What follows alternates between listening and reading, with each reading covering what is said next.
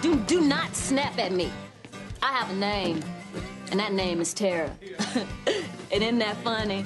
A black girl being named after a plantation.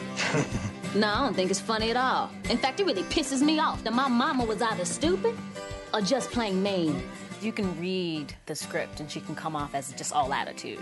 And when I read it, I knew there was something behind that. And so I want to make sure that the stuff that's underneath, that stuff that makes your character come to life, that's the stuff that I wanted to try to bring out.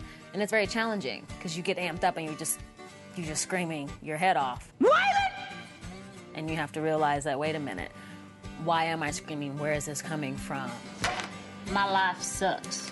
Tara, don't you be feeling sorry for yourself. That's just lazy. But why can't I keep a job?